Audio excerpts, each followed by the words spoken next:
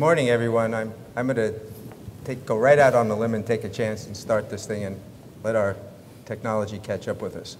So good morning, thank you for coming, and welcome to our panel on interest rates. As Richard just said, I'm John Healy. My company is Hyde Street Holdings. I'm a ULI trustee, and I'll be moderating the panel. We have been living in a world of low, steady interest rates and very low capitalization rates for core assets in gateway cities. We're all wondering, where are interest and capitalization rates headed, and how soon are they expected to change? How can owners and developers manage these changes and still continue to drive up property values and company profits? We have with us today a very active and experienced group of real estate leaders, each of whom is actually executing a business plan in this uncertain interest rate environment. While interest rates are only one of many, many economic variables that are impacting buy, sell, redevelop, develop, or just hold and work the portfolio decisions, the fact that interest rates have been artificially low for an extended period makes the anticipated timing of an upward move and impact the focus of our discussion. I refuse to be distracted by this. Most of you are active in the market, just like our panelists. So please, as Richard mentioned, share your comments, especially interject with contrary opinions, because that's really what this is about. Nobody really knows the answer to these questions except for Victor, and he's going to tell us what's going to happen. But the rest of us don't. So please, agree and disagree as you feel free to do. To frame our discussion, we are going to start with an economist who will present a consensus view of interest rates. So nothing is easy or straightforward or without controversy. And so then we're going to take a look at what makes up the consensus, what variations are within that. After that, we're going to have a presentation brief by our panelists who are going to outline their thoughts on their individual business plans. And that's where we hope we're going to get into it. So the bios have been already supplied on the ULI website, so I'm going to be brief. Victor Calanog, right here, right next to me, is Vice President and Head of Economics for Reis. His responsibilities include market forecasting, valuation, portfolio analytics. His experience with econometric analysis and urban economics, fiscal policy, and credit risk hopefully will ensure an accurate forecast. All of our remaining panelists are ULI trustees and leaders. John Hagestad, Managing Director of SARES-REGIS, which is in office, industrial, and apartments. John oversees all of the firm's commercial operations, including development, investment, and management divisions. Doug Lyons. Doug is Managing Director of Pearlmark Real Estate Partners, which is a private equity firm in office, retail, industrial, and multifamily. He's responsible for the firm's capital markets, portfolio management, and debt activities, and is a member of the firm's management and investment committees. That's a big job, Doug. Bahram Motamedian. Bahram is Managing Director in Portfolio Management. He's USAA Real Estate. He works in all major property types throughout the United States. In addition, he directs separately managed accounts and is advancing the company's international investment strategy. Bahram was formerly with Heinz, where he worked domestically and internationally. Last but not least, James Curtis. He's referred to as Curtis. I don't know why. He just has one name. He's like Madonna or Prince. But in any event, he's managing partner, founder of the Bristol Group. He focused on two areas: the purchase and development of industrial properties, concentrating on the supply chain of goods, and the acquisition, development, and redevelopment of high-value, value-add investments in a very wide range of asset types. So with that, I think we're ready to go. Victor? Yep. Victor, will you tell us what's going to happen? Absolutely. I'll tell you everything about what's going to happen. I was supposed to have 3 slides here, but you know what? I'll make do without the PowerPoint slides, as it typically doesn't necessarily enhance an economist's presentation anyway. So I'm going to attempt to answer 3 questions here, which should hopefully be of importance to everyone in the crowd, including our speakers. Number 1, when will interest rates begin to rise? Number 2, do you believe that interest rates and cap rates move in a coincidental or directly proportional direction? And number three, when will the next recession hit? Some pretty big questions, right? All right, so let's get started. Number one, when will interest rates rise? Well, it really depends. What interest rates are we talking about, right? If you take a look at 10, 20, 30-year treasury rates upon which many real estate decisions are built, at least in the US, sad to say they've begun to rise as early as May of 2013, right? The 10-year treasury hit a low of about below 2% at around April of 2013. And after the Federal Reserve began even intimating the idea of pulling back on mortgage bond purchases, by the way, it's not even contracting, it's actually really just tapering down. Long-term interest rates began to anticipate that and began to rise. So hopefully for you guys, individually speaking, I hope at least for those who own property in the US, I hope you got your refinancing decisions done middle of last year, because fewer great deals are out there because longer-term interest rates have already begun to rise. Short-term overnight borrowing rates, at least the policy variable that the Federal Reserve controls, however, have been hugging zero. And for the most part, consensus expectations are such that even the members of the Federal Open Market Committee show some consensus about keeping overnight borrowing rates low, at least through around next year or even early 2016. So if you're looking at the yield curve, which was the first slide I was supposed to show, right? You've got an upward sloping yield curve where you've got short-term interests down here and long-term rates up there. Is that good news? An upward sloping yield curve? From Econ 101? Yes, right? Economically speaking, that means that markets expect economies to grow positively. If you expect a recession, you expect a downward sloping yield curve. So at least in the near term, we don't expect any recessions through 2016. Now with that said, it still does imply a rising interest rate environment. And that's not necessarily good for many of us who have been enjoying the punch bowl a little bit too much over the last 3 or 4 years. We have been in major competition across property types and various markets, especially in gateway cities. Let me ask you then, for cap rates, which have been very low, especially for specific property types, I already told you that long-term interest rates started rising middle of last year. Have cap rates gone up from your experience? No. Right? No. In the summer of 2012, my colleagues and I published a paper which showed that during inflection points, in other words, during times when interest rates are either at an extended high or extended low, and then things change with interest rate policy, once interest rates begin to rise, right? Cap rates actually move in a negative proportion to interest rates. In some markets, cap rates may even fall or stay flat. When I presented this result in late 2012 to one of the research conferences, much like this, I got proverbial tomatoes thrown at me. Right? So, yeah, why is that? Well, why is it that cap rates would move in reverse fashion to interest rates when we all seem to think that, you know what, cap rates should follow interest rates, right? Well, what I'm saying is that in the long run, right, in the long run, a higher interest rate environment should imply a higher cap rate environment to the extent that residential or commercial real estate is a riskier asset vis-a-vis safer treasuries, right? But in the long run, as Keynes famously said, we're all dead. In the short run, what happens? Well, interest rates tend to be a policy variable, right, which move in response to economic conditions, whereas cap rates are a residual.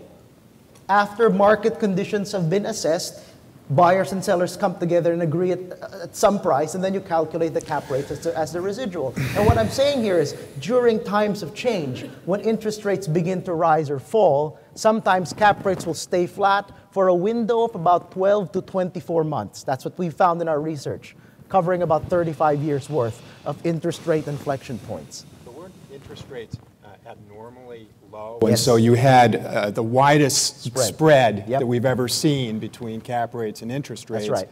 And so now we've eaten into that to a point right now where you have a more normalized spread between cap rates and interest rates. So the which argument would here suggest is that, right, the argument we here don't is have that much more it's room not to just go. levels, it's the spreads, right? Whereas our spreads rose to about 450, 500 bips. We were used to 250, 300 bips. You've got long-term interest rates up 100 bips now, or a little bit more. And now we're running out of room. We're running out of runway. And that's precisely right. Because long-term interest rates rose in May of 2014. Sorry, May of 2013 last year. Surprise, it's been a year. Right? So we are running out of that runway. We need to prepare, I think, for that higher interest rate, higher cap rate environment, which should come soon. Okay? Hard to say when. Okay? And the game that a lot of our I'll tell you when the next recession will be. The game that a lot of our clients play, which I think Jim will actually, Curtis, sorry, will address directly, is this, right? If you are going to encounter higher exit cap rates when you divest yourself of your investment, whether it's a 5 or 10-year holding period, what kind of NOI growth should you expect from specific property types? What should make the deal make sense, given that you're going to take a hit in value? I'm going to pass it off to the real experts here after I answer the next question. When is the next recession supposed to hit? Okay? Here we have to look deep into the crystal ball and go and say, look, for the past 8 to 10 cycles, when the Federal Reserve began ratcheting up the overnight borrowing rate, okay, it only took anywhere from 8 to 12 months for the next recession or economic contractionary period to hit. Okay? So when the Federal Reserve raises its overnight borrowing rate, in 8 to 12 months, typically a recession hits. I am not saying that the Federal Reserve causes recessions any more than I'm saying that when I wrote a Christmas card, I caused Christmas. Right? This is precedence, not causality. Wait a minute, that's confusing. Right, it's A versus B, B causes A, right? What I'm saying is that, all right, if those temporal relationships hold true and overnight borrowing rates begin to rise in late 2015, early 2016, you might expect, and I'm not going to make a judgment here as to how severe the downturn will be. Hopefully it wasn't like 2009. You should expect some kind of slowdown in economic growth by 2016 or early 2017. The last slide I was going to show was moody'seconomy.com's treasury rate forecast, 10-year treasury rate forecast. And you can actually see that in 2017, the 10-year treasury starts dipping. So even on their end, they're expecting some sort of situation where 10-year treasuries will begin to take a dip. Maybe we'll see a bit of economic contraction then, although I need to call Mark Zandi right now because everything else in his forecasts actually shows not an economic contraction, but more of a slowdown in hiring or a slowdown in GDP growth. I don't think a lot of forecasters are fond of actually nailing down, yeah, this year GDP is going to fall. And I'm not one of them either, but if you ask me to go out there, go out on a limb, late 2016, early 2017, depending on when we begin tightening monetary policy from an explicit point of view. Not just tapering on mortgage bond purchases, but literally raising the overnight borrowing rate. That's the general landscape. Again, some counterintuitive results we're seeing in cap rates right now. Some breathing room for folks who entered with sub-5 deals, right?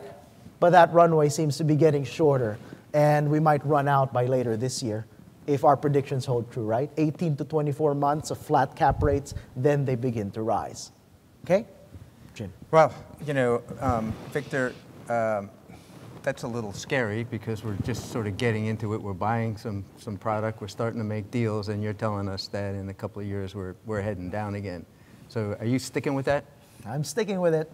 All right. You know what? I would love to be wrong on the upside, right? In 2017, we could all be gathered here, same faces, maybe a little bit more hair over here, right? And I can go and say, wow, I totally missed the recession. I think there's one thing that, from my perspective, one thing that Victor's missed, and that's the political environment. You know, you're talking about an increase in interest rates in 15, latter part of 15, early part of 16, when you're going right into a crucial presidential election. And we all know that the government, you know, spikes the economy, you know, before an election to get their party elected. So I don't necessarily agree with your perspective, but it's very practical. Yeah. So isn't the Federal Reserve completely independent of politics? I'll leave it at that. Okay, so we'll hold your questions for Victor for a minute.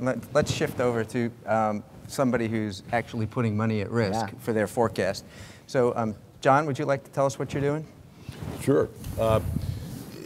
What we do is a little bit different than what everybody else in the panel is. Jimmy is probably the closest to what we do. We're a traditional developer, and we develop two types of product type.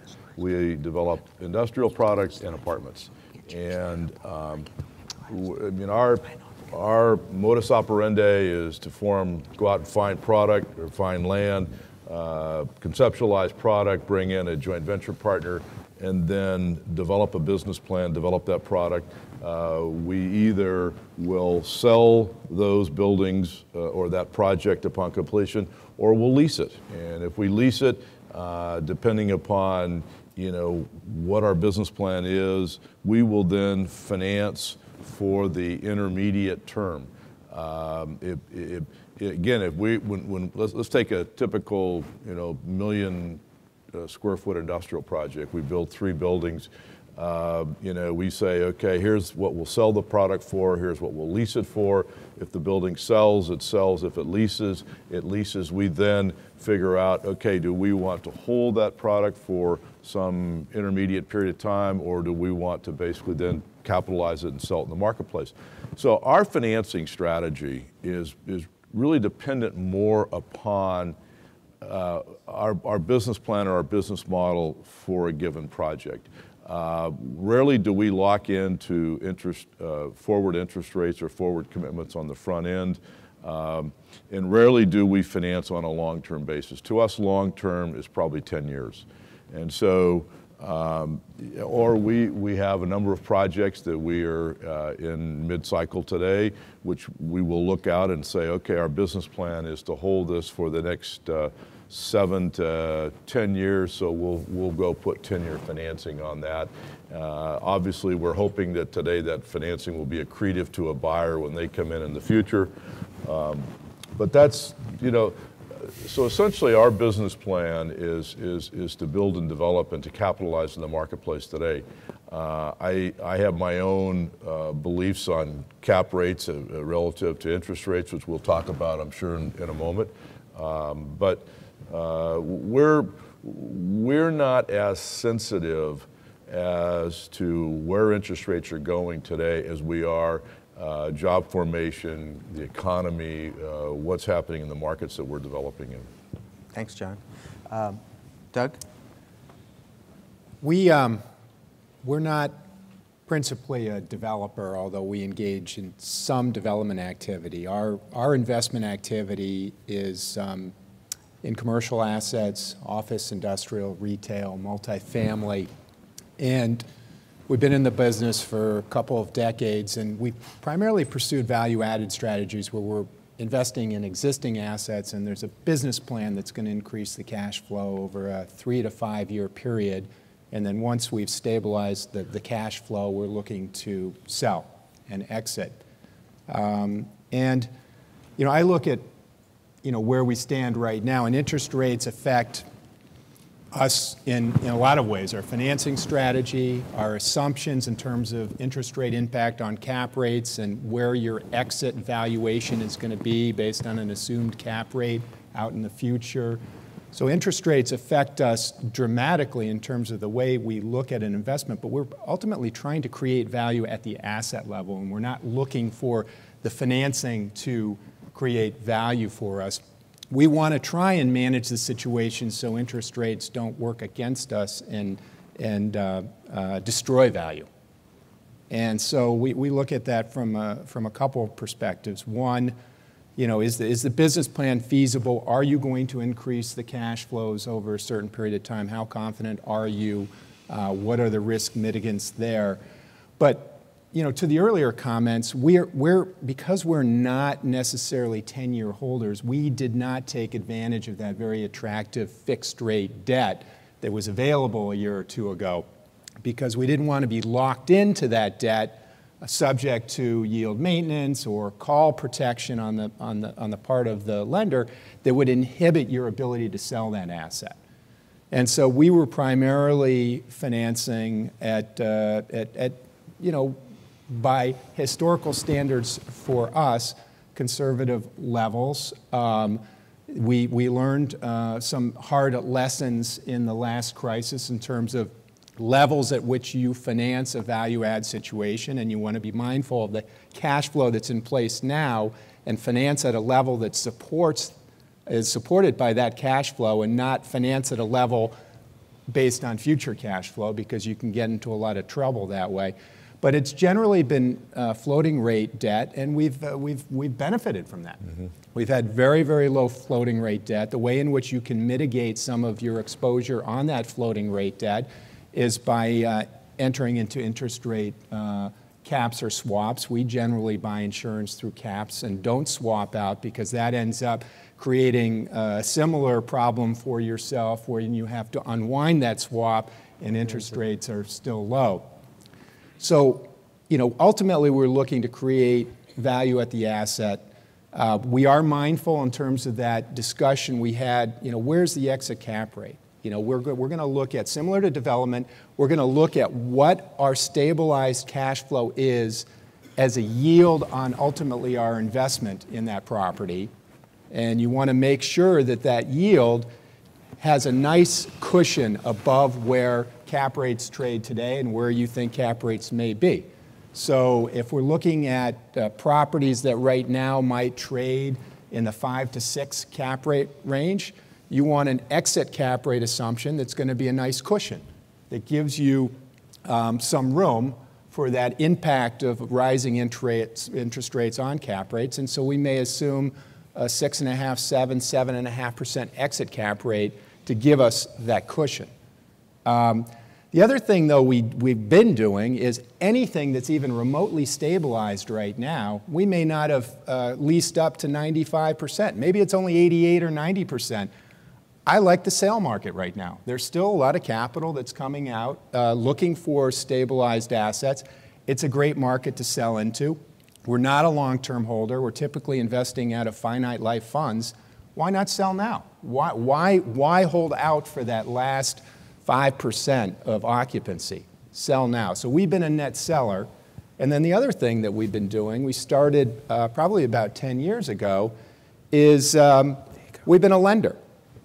We've been lending money through a mezzanine structure where we'll finance other investors up to, call it 80% of value. They can only get 65% of value from a bank, but they're looking for 80%, and we'll lend them that money. And I like the risk-return profile there because, again, I've got a 20% cushion on the downside. So if cap rates do rise with interest rates and we run these sensitivities, I still have a nice cushion based on a rise in cap rates that I'm still going to get paid off in full through a sale of that asset, even a downside scenario. And so that's something that we've been actively pursuing. So then you have a pricing challenge, because if the market isn't looking at the rise in cap rates, so how are you closing that gap? Are you finding deals by using a more conservative exit cap rate? In terms of through our lending program? Really on the buying side. On the buying side. Yeah. It's been tough. We have, it's been difficult for us to find good investment opportunities, even in the value add situation. So even for a value add program, it's very difficult to invest in some of the primary markets, New York, San Francisco. There's a lot of capital that was core oriented, now is looking to take on a little risk for a lot of the reasons I just described. Right. And so we're priced out. So we have to look at some of our other markets. Fortunately, we've been active in about 15 to 20 markets, and there are other markets that I think represent better value. Yeah. Thanks, Doug. Bahram, what are you up to? We have two lines of businesses, the equity and debt. The equity side, we can invest from core to opportunistic. And on the debt side, we have two platforms. One, we have 50% interest in Square Mile Capital, and they are really the mezzanine space investor. And I agree with Doug that this is where we see the best risk-adjusted return for an investment. And then the second component of the debt we are getting into as we have a life insurance company, so we are getting into primary mortgage debt for commercial property, and that's a business we're just starting. On the equity side, if you're looking at the core type investments, the 24/7 cities are priced to perfection. So whereas 3 years ago we acquired about $2 billion worth of assets, 2 years ago we acquired $1 billion, and last year only $500 million. So we are also a net seller into this marketplace of our core assets, specifically industrial portfolio and so on. And we started also 3 years ago what I call on the development side, a multifamily development program. Now we have about 4,000 units, about $2 billion of development that is either complete or will be completed over the course of next 12 months. And while we are continuing with that program, I can tell you that we looked at about $4 billion worth of projects the first quarter of this year, and of those, there's 3 that would interest us. So the number of the markets that are appealing to us are shrinking, and they're not cities as markets. We really focus on sub-markets. So it's not Boston, it's a specific sub-market in Boston that we're looking at. Having said that, we are much more optimistic about office opportunities, office development opportunities, and that's where we are putting our balance sheet to use. So we are the financer of built-to-suit, pre-leased, and some spec office buildings. So for instance, we have a 150,000 square feet office building in north suburb of Dallas that we're doing purely spec. Wow. Yeah. And no pre-lease commitments for now. No pre-lease. In Dallas? In Dallas. Wow. I think he's looking for some little mezz financing. You know, I'm not going to finance mezz on that one, no. Where's the love? That's fantastic. So, and the reason for what I think the value added and opportunistic is you have bigger spreads.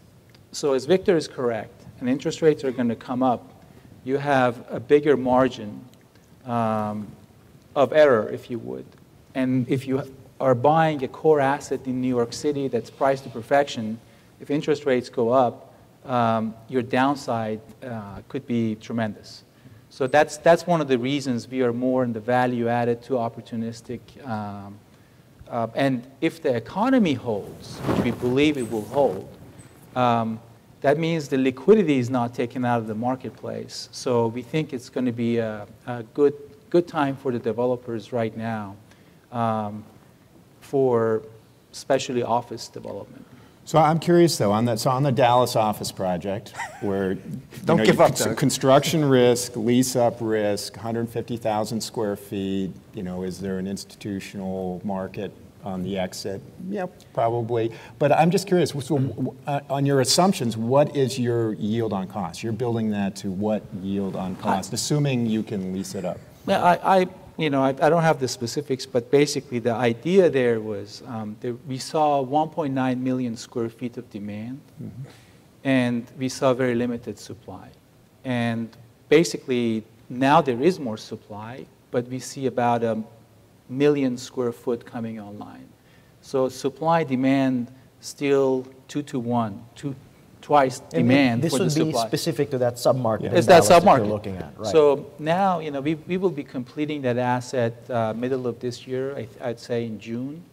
And I think we will be about 60% leased at completion. That's great. And hopefully we'll have leased the rest of the space before the year end. But I guess what I'm getting to is the yield on cost. And the development, that was you're underwriting a certain yield to cost, which I think would look attractive if you fulfill your business plan relative to certainly cap rates today and probably cap rates where they're going. So that's why I'm asking, where are you building your developments in terms of a yield to cost? I think that would be... Well, in the markets that we're building, which are primarily the West Coast markets, high demand, significant barriers to entry markets on the West Coast.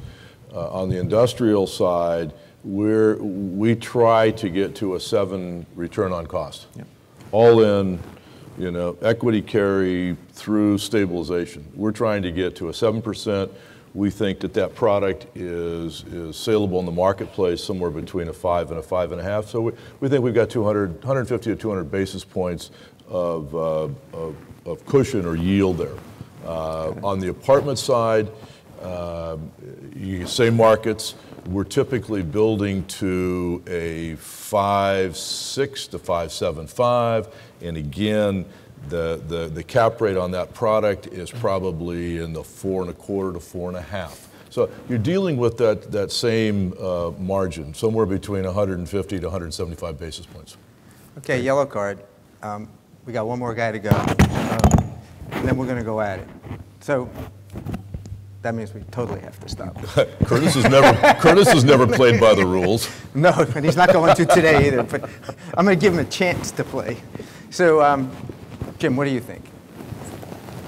So our firm believes too many of the real estate market participants are behaving as if artificially manipulated low interest rates and the central bank capital market intervention is normal. I think that the three people you listen to here right now have very specific business plans to deal with those. My comments deal with a broader real estate market than how each one of these individuals articulated specific business plans with durations that could deal with a movement in interest rates. Whereas in general, the way buyers are buying core assets on a long-term basis, I think they've been unrealistic. I think that there is a consistency amongst Calvin's brethren who have spoken about the fact of what I call the hope strategy, that rents will increase disproportionately when interest rates rise, and this will result in a higher NOI that will nullify the negative impacts of the shift in pricing metrics.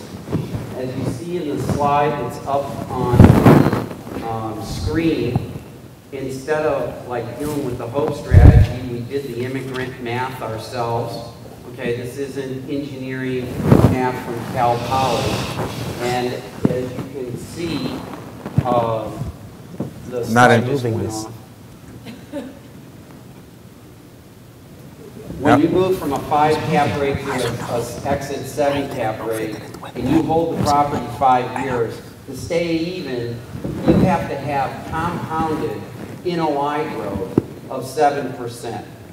If you go 10 years, you have to have compounded NOI growth of 3.4%.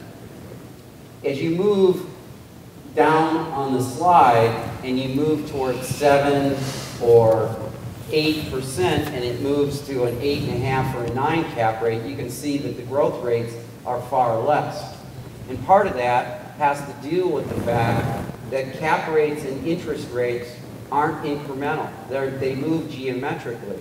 That's why when John just spoke about building to a 5.25 or 5.5 and selling at a 4.25, 4.5, there's a multiple there that provides you a greater profit margin than when you move from an 8 cap rate to a 7 cap rate. Right. So if you could move to the next slide, please. So if you look at this slide, you can see on the bottom, we just use a $100,000, well, let's use a 9 cap rate, because historically everything's a 9.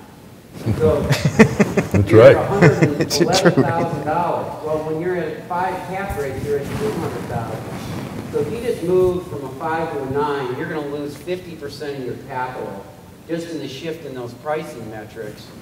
And it's geometric movement both ways. Now it's really great when it's going down, and John and I know for a fact, benefited from that contraction in interest rates, and it was very beneficial for us. So we, unlike John, who's got a pool of like 10 or 12 different institutional capital partners for different strategies, we raise all of our money in advance. So my partner and I co-invest our money with pension funds and endowments and family offices and international investors. We've been in business 30 years, and as a result, we're blessed with the fact that our funds are 15, 20-year funds. So we invest in general for 7 to 20 years. So just like the private equity industry right now is having difficulty, they're much more realistic at looking at their pricing on their exit, and that's why private equity investing has diminished in the last 2 years, because they can't get their models to work with their higher interest rate assumption 5 years out. Because a lot of times in private equity deals, you can't go and execute. John can go build an industrial building, get it up, get it leased in a 9 to 18 month period of time on a lot of his projects. On a private equity deal, it could take you 3 to 7 years to turn around a company. So the part that I think there's the big disconnect in the broader real estate market today is to not lose principle, one has to make an assumption. What's a market-driven 10-year risk-free interest rate? And then you've got to devise and implement a development and investment program that will function relative to that change in interest rates and capitalization rates. And I think all these gentlemen have done a great job sharing with you strategies that will work. But in the broader market right now, when you listen to the institutional investors, they're going into core investing, acting like long-term investors. And as William Sharpe, the Nobel laureate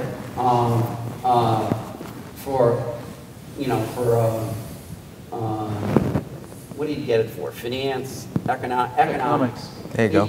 The guy who created the Sharpe ratio and modern portfolio theory, he's a very funny man. He goes, reversion to the mean is mean. And it doesn't, you don't always go back to the mean. You overshoot the mean and come back. And as a result, when interest rates normalize, Janet Yellen quits screwing around with her view of the world and the market takes over. Interest rates, even Bernanke and these people are talking about 4 to 5.5% risk-free rates. That's right. Yeah. So if you go then take a normal spread, which is 150 to 250 basis point interest rate spread over the risk-free rate, lo and behold, you're looking at 6.5 to 7.5% interest rate. And at a 6% interest rate with a 30-year amortization, you got a 7.3 constant. And if you got a 25-year AM, you got a 7.8 constant. You see how you're starting to move back towards 6.5 to 7.5 cap rate.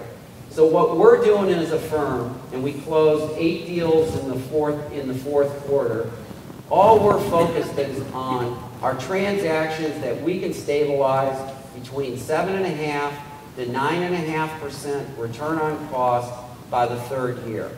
And we were deploying it by buying busted assets that are institutional in character, but due to lease structure, physical condition, aren't institutional. They can't attract any kind of bank debt. We close all cash. We bought a golf course that we're entitling that will build probably about 1,200,000 square feet in 8 or 9 buildings over 5 years with a return on cost of 7.5 to 8.5%. We've been buying self-storage and apartments in dislocated markets. This is why he's so successful. So I'm just trying to give you guys a sense, what's there. So Jim, are you telling John that he's crazy? No, I'm not, because John's strategy, you have to listen very carefully when John talks, because he doesn't say much. They're competitors, by the way. Very quickly, and he outlined very nuanced strategies where he can move very quickly within 9 to 20 month strategies, and then he also spoke about longer term strategies, but he's very focused in terms of matching his asset and his source of money relative to his promote and his money. And that's the same thing our firm is doing in terms of the money. Now, he'll match up shorter term money for shorter term projects, and he'll match up longer term capital with longer term projects. So the key is how are you going to create a portfolio of different opportunities with different, so you don't get wiped out. So John Hussman, who's a big investor, he's got the greatest line of all. You either look stupid before the bubble bursts, or you look stupid after the bubble bursts. But everybody's going to look stupid in this process. But tell us what you really think. No. Yeah, you're holding it back. I know you are. What do you want me to say? What do you think about Bahram's strategy, based on what you just said? I don't know what his return on cost is, which is why I laughed about Doug. It's like the return on cost defines the whole key when you're using other people's money. The #1 rule is don't lose the money. They'll piss, they'll moan, they'll tell you you're stupid, but as long as you get them their money back, they'll put up with a lot of stuff. If you go lose the money, it's tough. So one of the things with the higher return, you know they're going to get their money back. I want to get my money but back. it all starts with the buy. It all starts. Yes. It all starts with the acquisition. If you make a bad acquisition of land or asset for a value add, you can never get ahead of the power curve. So it all starts with the acquisition. A lot of the money that's being made today was actually started 2 years ago. Acquisitions 2 years ago. Seems like there's a note of caution in the wind here. I want to say that from a real economy perspective, I didn't touch on this, I'm fairly optimistic, right? GDP growth in the U.S. is expected to be 2.8% this year. Do you think they're going to get there? That's 80 basis points above the 4-year average of around 2%. I mean, Do you think it's going to be there? I'm willing. I'm Come on, putting Victor. my stake in the ground and saying it's going to get there. Now, with that said, I have a friend flying over to the Council of Foreign Relations later today talking about potential drone strikes in the Crimea region. Hopefully that doesn't accelerate into anything. But with that said, that translates to 250,000 jobs a month on average. I mean, that's above good. the That's 190. better, yeah. The real economy is doing okay. With that said, what that means for interest rate policy is also that the Federal Reserve will have a little bit more ammo to go and say, we're going to get to that 4.5%, 5% long-term view. Maybe a little bit sooner than we think. And I think they will. I mean, I think, interest rates have been held down artificially for a significant period of time. And Jim and I and all of us have been the beneficiary of this. I mean, we're financing, on the short term at, 2.5%. I mean, you look pretty smart when you can go out and finance at 60, 65% at 2.5%, and you're yielding 7%. Interest rates are going to increase. So the question is, how do you factor that into what you're doing? We're basically on the apartment side, which to us, on the industrial side, we're much more transactional. I mean, we're building buildings in the markets that we're building in. A lot of people are buying. So in the user market, I think Doug had mentioned it, the user market has been very, very strong. And so, we're much more transactional. On the multifamily side, we're much more of a portfolio company, and we're looking at we buy a project, okay, we're going to do a value add, okay, we're going to put short-term debt on there to create value, then we're going to go out and finance for 10 years. We're really looking at, if we finance for 10 years, we're looking at, okay, what are the prepayment penalties? What are the penalties? What are the covenants on the debt? Can we put secondary debt on? Because what we don't want is for that, for all of a sudden that apartment to continue to escalate in value. 7 years we sell it and we find we've got a 40% loan to value, and that becomes a detriment or a hurdle in our in our sales structure. So, we're constantly looking at that. On the industrial side, we're much more transactional. And if we like the market, and if somebody will step up and buy on a very advantageous basis, we'll sell. If not, we'll hold. I don't get so hung up on cap rates. I mean, in the markets that we're in, you take advantage of the marketplace. If all of a sudden cap rates start to move up and it becomes uncomfortable or uneconomical to sell, you sit on it. We're in a cyclical marketplace. Right. It's going to come back. I mean, we didn't sell a lot of product in the 9, 10, 11 time frame because obviously the markets were crappy. But if you built it to an attractive yield on cost, and you have that luxury. What if you're a buyer of a core stabilized asset today at a 4.5% to 5% cap rate? Well, we're not in that business, so I know I you're not don't in the like business, that but I'm model. coming back to the comment we heard earlier. Well, the economy could, it's good. It could get a little bit better, but that's sort of priced into this core pricing, that expectation, and what are the downside risks in terms of future cap rate, exit, and what are your cash flows looking like? Are you going to, in a core stabilized asset, which is leased up, where's the upside in the cash flows? Well, they're not looking for upside. They're looking for cash return. So like we've been selling off, like we just sold a Chase Bank at like 3 3/4 cap rate. This guy comes in with his wife, they're like zillion years old, and they pay 3 3/4. Well, their whole deal is they want cash. And, it's like their annuity strategy for retirement. They're not going to see the reversion, right? And they can't get cash return anywhere. They're living off the cash return. Now, when these pension funds, And you took advantage of it? Yeah, how did you do that? I gave them a choice. You want what's best. I didn't use a gun. I didn't force anybody. I gave them a choice. So the part is these pension funds, they're investing the core. These guys are going to get wiped out. Look at this curve. I mean, they are going to take a hickey beyond a hickey. And they got like a hand grenade in their pocket with a pin pulled. And it's not going to be pretty. And at the same time, they're going to say that the pension consultants told them it was okay, and they did everything like all the others did. But, my mother taught me, just because everybody else jumped off the pier doesn't mean you jump off the pier. Can the rest of us provide a disclaimer that we don't necessarily agree to everything that Jim says? No, maybe 5%, but we're not going to tell you which 5%.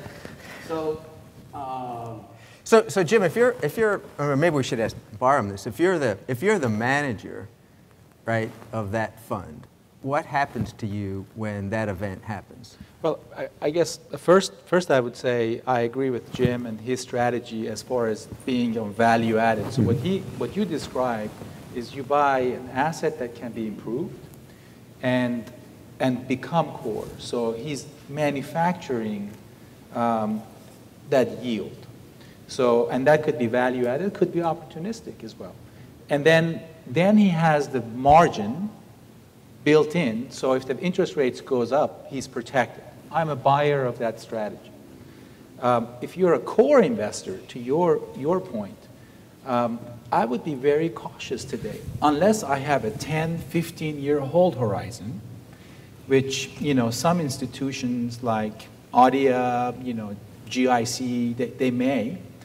And, you say, okay, I'll buy it. This is a irreplaceable asset that I want to hold for long term, and I'm going to weather this storm with it because I want to have exposure and I want to have that 4.5% where, I'm not getting anything from the treasuries. Look, I think a core strategy can work over a longer period of time, 10 years plus. I think the real risk. Despite of today's pricing. Yeah, even at today's pricing. I personally would actually, do it on a leverage basis. If the cash flows are set for 10 years, find the attractive long-term fixed rate financing. So now all of a sudden your cash yield, you're going to get all your money back on cash yield over 10 years, and you see what happens on the reversion 10 years out. What do you think, Jim? Like if you flip the slide back, you're going to see, I just don't think you can get the NOI growth to get out on your initial cash when you look at these numbers. And I'm old enough to have lived through the late 70s and early 80s, and we just didn't see any kind of NOI growth during a period of time when there was 16% inflation on these numbers. Because remember, this is NOI growth. So your expenses are growing too when your rent's growing. Exactly. So the reason I use the NOI growth here is, hey, what on a net basis do you need to achieve?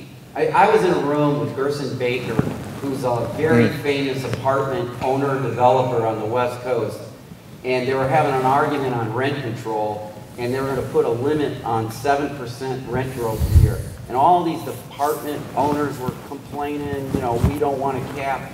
And Gerson stood up and said, we should get down on our knees and kiss the earth if we get 7% compounded rent growth for 8 years. It just doesn't happen, yeah. We just had it for 4 or 5. It's Right. not there anymore in apartments. Yeah, the issue I think for apartments, which you noted already, is that number one, at least as far as national data from our firm is concerned, we hit effective rent growth peaks in 2012. It was at 3.9. Right. In 2013, it's begun to slow. Yeah. And as you said, all of these new apartment buildings are mostly Class A apartments, which usually require larger expense and capital investment to maintain. Higher cost, right? And so when I see these projections of 2 to 3% of capital value per year to maintain Class A status, that's probably underestimated by a third. I mean, we watch the West Coast apartment markets, literally on a weekly basis because we own apartments all up and down the coast. The only market in the West Coast. Is it still resilient? I mean, what? Oh yeah, it is resilient. Yeah. But the only market in the West Coast that's had above, a 5% compounded rent increase over the last 2 years is the Peninsula and San Francisco. San Francisco. Everything else is below that. But So I San mean, Francisco- to Jim's point. San Francisco in the last 2 quarters is softened. Concessions have increased, and the number of units moving is. It's just gone up so But so that was fast, so quickly. that was rent increase. You need to translate to Jim's NOI increase, right? Because there is some. Oh yeah, no operating- question. Oh, yeah, No, that's If your top line isn't growing, Doug, that's it's not strictly rent linear. increase. Right. So you in the audience, if you want, just go to a microphone, interject, tell Jim that, or Curtis, that he's full of it, or not. But so let's just shift for a second and say what happens, we don't know why, right? We don't know whether it's interest rates, we don't know whether it's no growth, we don't know whether it's an event. What happens if the market gets illiquid? We've seen that before. Yeah, no, we have, and Curtis brought it up. So, based on our individual plans, the market becomes, illiquid. You've probably thought about that. So, maybe Doug, you start and we'll work around and we'll just Absolutely. Say, what do we do? Lessons learned. I mean, we saw probably, and we talked about this as a group, we saw just unbelievable illiquidity in the capital markets coming out of the financial crisis. And it started before the failure of Lehman. We actually, almost a year prior to Lehman, the commercial mortgage-backed security market dried up, and that was the proverbial canary. Right. And it just, steamrolled from there. And you had, it was piling on, right? Because the capital markets, the debt capital markets dried up, so you couldn't refinance your property. Prospective buyers of your property could not get financing, so the sale market dried up. You had the recession starting to heat up, so now you were coming under pressure in terms of your cash flows to support your debt service in place. You had impending maturities with no refinancing market, no sale market, valuations declining, and it was a nightmare.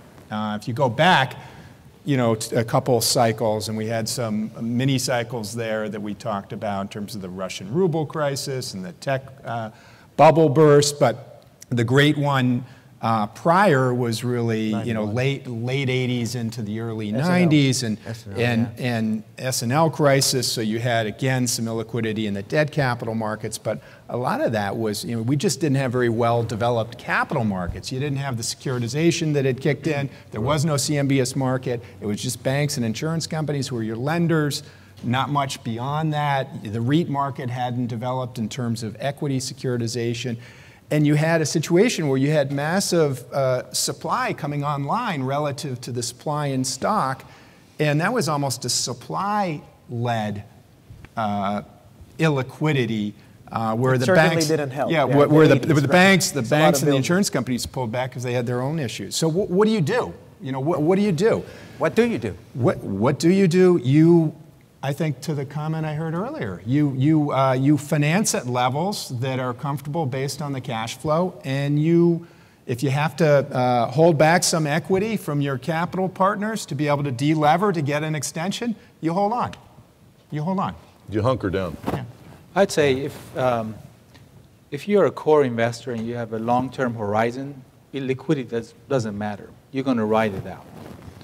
because you have staying power, and by the virtue of being a core investor, you're lower leverage. So you'd be leveraging about 40, maybe 50% at best. But if you are at the other extreme, and you're a merchant builder, you're going to get caught. And that's, because your whole strategy is based on building, leasing, and selling. And the selling, and maybe some of the leasing, because illiquidity is going to happen because of some major event. It just doesn't happen by itself. So leasing may be jeopardized or will be at risk, and selling will be at risk. So if you're a private equity fund or what have you, most likely you would be lucky if you return the capital, as Jim was saying, and you may have to take a haircut. We're talking about I would disagree here because I've seen John. He's very smart in picking partners that will weather that component of the storm. And that's what I talked about earlier about having a portfolio of investors to be able to deal with those realities at that time. The big lesson we learned, we sold 2/3 of our portfolio in 07 and 06. Then we left the market, and then all of a sudden, the public markets fell apart, the securitized market fell apart. We saw huge opportunities. We had this one deal to take over this whole component of this publicly traded company, and we could have taken them to their knees. The problem was we didn't have the money lined up. So the big lesson we learned as a firm is that we needed to be more like SARES-REGIS, and we went and diversified our sources of funds, not just from pension funds, but a wide variety of different players who would appreciate illiquidity. So we didn't take everybody who wanted to come into the fund. We looked at each partner as to what could they do if the market goes really south, and they were from different areas of the world. So that's another way we dealt with that element. So you raised the public market, and just for a second, everybody here pretty much, I guess except for me, who sits on the board of a publicly traded company. So I'm just going to bring this up. The public markets have grown, have continued to grow, and they have an influence. So one, what kind of influence does it during the crisis, even if you had very low leverage in your company, but your stock price went down so far that you were breaking covenants, and the market was falling apart for those reasons. So how does that impact the private sector, if at all, in your mind? Well, it's a huge opportunity for the private market to attack the public market. If you're breaking covenants, then theoretically you've got to sell assets in order to raise capital to get back in compliance. So we saw that happen. We saw retail companies in particular. Those are the kinds of opportunities that Jim and I like. Now, the difficulty is that when you have those kinds of conditions and you have illiquid markets, everybody is questioning their decisions. Everybody is saying, well, I know I can buy this at $60 a square foot, but is the value really 50? Right. I mean, or 40. You want to catch a falling knife, right? Yeah, exactly. Trying to catch the falling knife. So I mean, the illiquid markets are both a blessing and a curse. I mean, they provide some opportunities if you have your shop in order, and as Jim said, when those events happen, you just hope that you haven't kind of gone too far, and that your portfolio is of a nature to where you can manage it, and you don't have to continually worry about debt refinancings. So that you can take advantage of those opportunities that are out there. Debt refinancing. So, according to Victor's forecast, we're going to see a downturn. Which is right. Which is, of course, right. We're going to see a downturn in 2016. We do have a publicly traded debt market that there's probably some debate on as to whether or not these CMBS loans that are coming due are going to be able to be refinanced. And I know there's lots of people looking at those deals right now, especially with the slow growth that we've had. We haven't had a lot of job growth in that area. So what do you guys think about that as an opportunity? I'll comment briefly. I mean, I think it is a huge opportunity. If you look at a lot of people were doing 10-year fixed rate financing, and that was originated in 05, 06, 07 at very high valuations, and we haven't seen the cash flows in many situations come back to the levels that were being priced at that point in time. So when those loans come up for maturity, and I think it's a lot. It's over $1 trillion. No, it's a lot. It's a lot of money. $1 trillion in that 3-year period. And if you look at the cash flows being generated by those assets that were financed 10 years ago,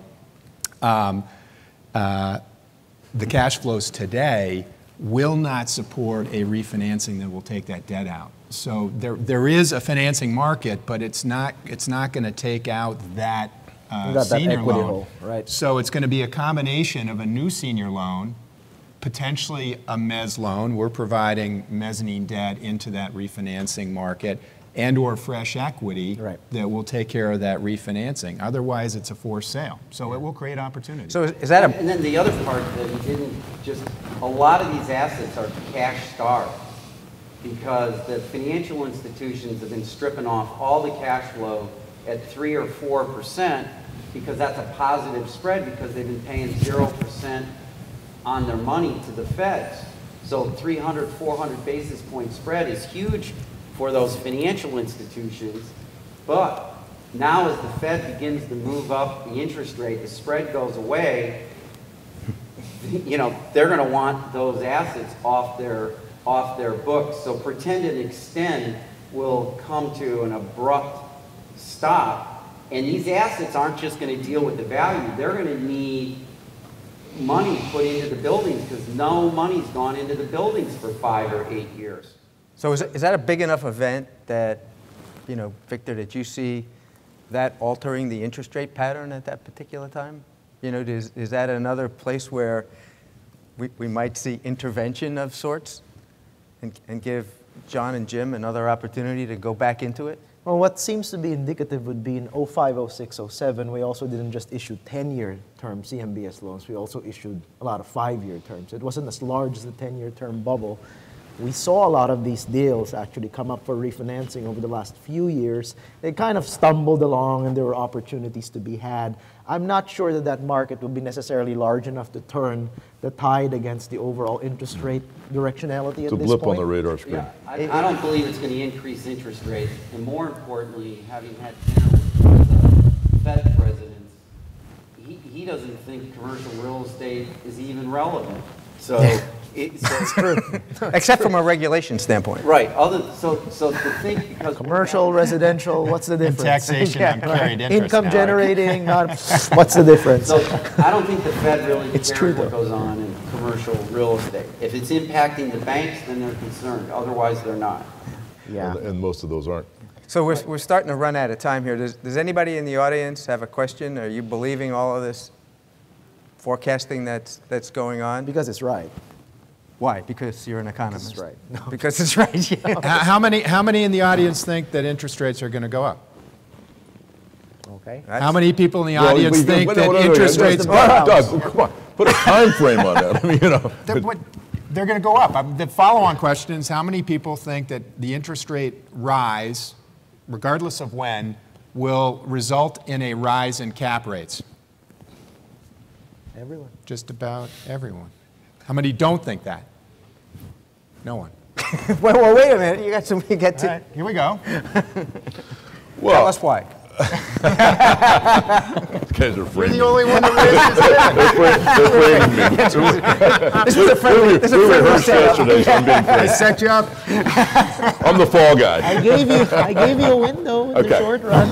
No, John is much more nuanced. He's got a great response to this question. Give him space, guys. Yeah, we will. Cap rates, first of all, cap rates is a universal term. It's a universal term that's applied to all product types, you know, in all different geographical areas. So my comment relative to cap rates and interest rates, it really pertains more to Class A product and Class A markets, okay? I'm not talking about a 30,000 square foot industrial building in Columbus, Ohio, or an apartment project in Laredo, Texas. Or Jim's bank branch. Yeah, or Jim's bank branch. I mean, I'm referring to Class A product, office, industrial, retail, multifamily, in Class A markets. And I believe, and I have for a long time, and I think history will support this, is that there is not a direct correlation between cap rates and interest rates. And as interest rates continue to move up over time, which I believe they will, I think cap rates are going to continue to stay low. Okay, when interest rates, when the 10-year gets above 5%, you may begin to see cap rates creep up a little bit. Not on a parallel basis, but you may see it to increase a little bit. The reason I say this is that the world today is awash with capital. There's so much capital in the marketplace. And that if interest rates start to move up, then the buyers of that Class A product are just basically going to just fund more equity or put more equity in and not use debt. Today, as an example, let's say a buyer goes out and buys a Class A industrial building in Southern California, and they pay a 5 cap rate, and they can go out and get 50% financing at a low 4. Okay, they're creating a positive cash flow by putting that financing in place. Maybe it's 5-year IO and 5-year amortization. They're creating positive cash flow by putting that financing in place. That's accretive. If all of a sudden interest rates start to move up and they can't create accretive financing, they'll just buy for all cash, and they'll hold that. And they'll hold it because they believe they're buying an asset in an escalating market. So, you know, I don't think there's a necessary correlation between cap rates and interest rates. The primary reason being is that there's so much capital in the marketplace, and there's going to be more capital tomorrow and more capital after that. And you know, there's not enough alternative investment areas out there to absorb all of this capital. More and more of it's coming into real estate. That's your final statement? That's my final statement. Anybody else want to challenge that, or we were Yeah, sort of I'll take that. I'll take that. So if I'm a pension fund and I can buy a core asset in a market like New York or San Francisco for 4.5%, 5% cap rate, which, by the way, you can't do right now. It's lower than that, but assume you can. And I have the opportunity to buy a 10-year treasury rate at 4.5% or 5%. A lot of that institutional capital will now shift money from a real estate allocation back into fixed income. And so I don't think you're going to quite see the same flow. But that pension fund has a investment criteria where it has to, or it doesn't have to. It has guidelines that say we're going to invest 5% in real estate, we're going to invest 10% here, 20% here, et cetera. So you know, they're not all of a sudden going to say, okay, we now see the cap rates in Class A real estate product in major markets dipping so low that we're going to take all that money and we're going to put it into 5-year treasuries or 10-year treasuries. They're still going to buy assets in that marketplace, because in a 10-year treasury, all you're buying is an income stream. Okay, you buy a piece of real estate, you're buying an income stream and the possibility of future appreciation. Okay, and even if they do, you have sovereign capital and foreign capital out there that's prepared to jump in and buy that asset at that cap rate. So it's not a perfect system. The other part of real estate today is it's being used as a substitute for currency risk. Because the reason people are buying all these places in New York and in London is they're using them as a substitute because they don't trust U.S. Treasury. They don't trust the euro. They don't trust gold. So as a result, they can get a hard asset. There's not direct correlation immediately, but on a longer-term basis, they can be very defensive. So that's why the Russians and the Chinese are moving so much money. So when Canada just changed the law in the last 6 weeks about immigration, there was a tremendous inflow of capital into the United States because it's been known to be coming over the last 6 months. And you can see a noticeable shift on the West Coast to assets being purchased by the Chinese. One of the top brokers in San Francisco, he sold 7 deals in the 4th quarter. They were all sold to Chinese investors. You had 3 major transactions in downtown Los Angeles, land transactions in downtown Los Angeles, which by everybody's acknowledgments has been a sick market for a long, long time. Long time. All Asian capital, all Asian capital, major transactions. So one thing with sovereign wealth funds. Jimmy, this is a final comment because everybody has to go to their lunch. So we'll. Oh yeah. You in particular, because you're introducing somebody. Make your comment. Hey, it's been great. How about we thank our panelists? Thank you for coming, everybody.